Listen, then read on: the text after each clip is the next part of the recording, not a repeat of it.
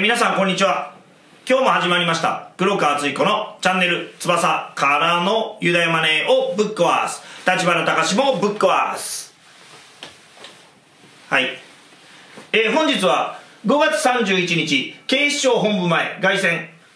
猿之助事件は司法解剖なのに春馬くんはなぜしなかったのか&創価学会&集団ストーカー事件に対する捜査要望共同開催、全国春馬運動連絡会日見会黒川あつひこでございます。はい、ここで書いた通りでございます。はい、もう要点は書きました全部。5月31日、13時警視庁本部前千代田区霞が関 2-1-1、共同開催、全国春馬運動連合会日見会黒川あつひこでやらせていただきます。そもそも、春馬運動に関しても、いろいろ今まで、情報を出させていただいておりますが、先日猿之助事件、に関しての動画も出させていただきましたけれども、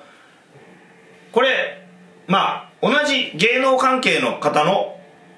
ご本人は亡くなられていらっしゃいませんが、自殺に関する事件でございますが、今回の猿之助事件では、お父さんとお母さんが亡くなられていますが、警察は司法解剖し、報道も、自殺と事件の両面を報道しました。遺書がありました。三浦春馬事件では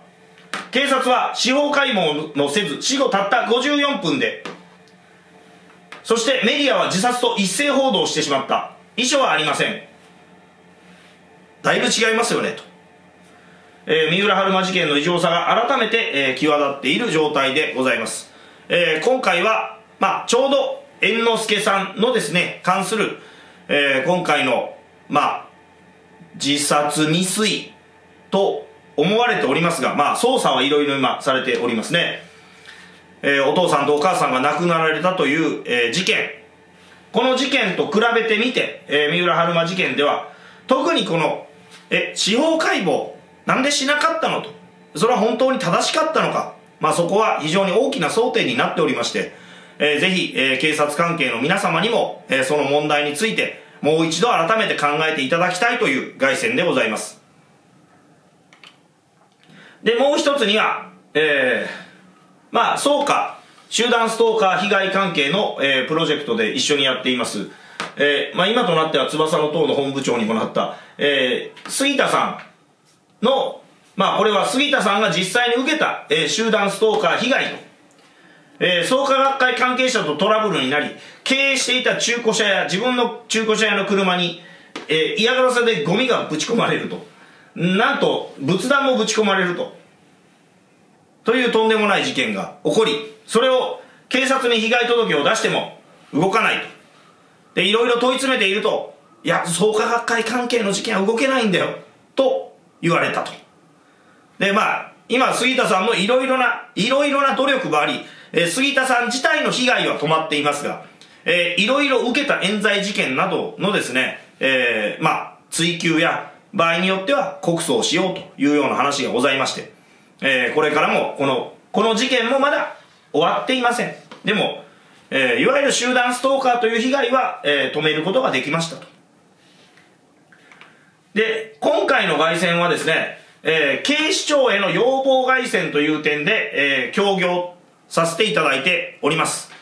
ちょっと初めての取り組みでございまして、これは私のかねてからの主張なんですが、テーマに縛られすぎることでそれぞれの運動が先細ると、これはもうどこの運動でも起こっています。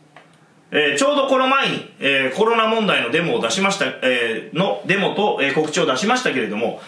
私たちが立ち上げたコロナ問題を考える会も今回で、一応ファイナルデモということになっています。どうしても世の中というのは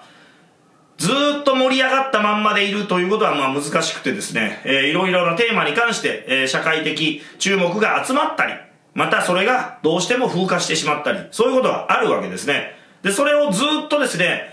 なかなかコロナ問題だとずっと言っていても、これ人が結局はどんどん減って、運動が維持できなくなっていくと。これ原発も全く一緒ですね。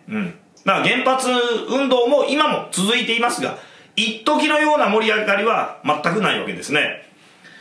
なので私たちが目指すのはですね、やっぱり社会全体を本当に変えていくことでありまして、テーマごとの分断を超えていくことを目指して、私たち特に新しい国民の運動が立ち上がりました。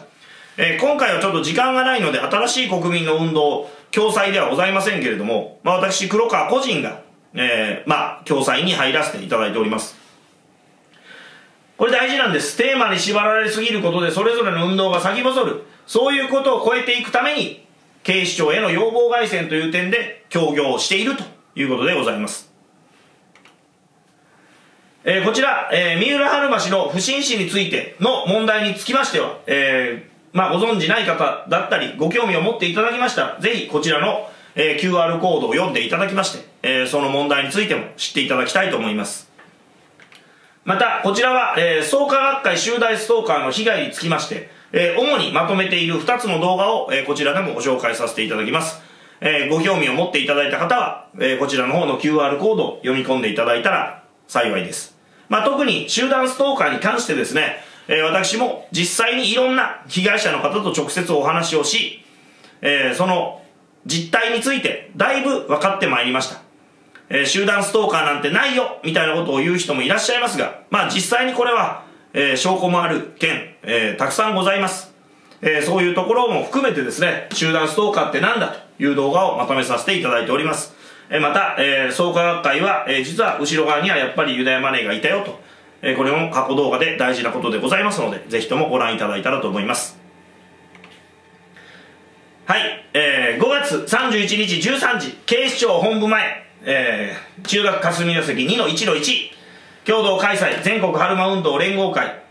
日見会黒川あつひこでやらせていただきますので、平日でございますのでそんなにたくさん、なかなか来れないとは思いますが、しかしちょうどこの猿之助さんの、痛ましい事件の、きっかけもありましたので、警視庁への、要望街宣とかデモというのは続けていこうと思っております。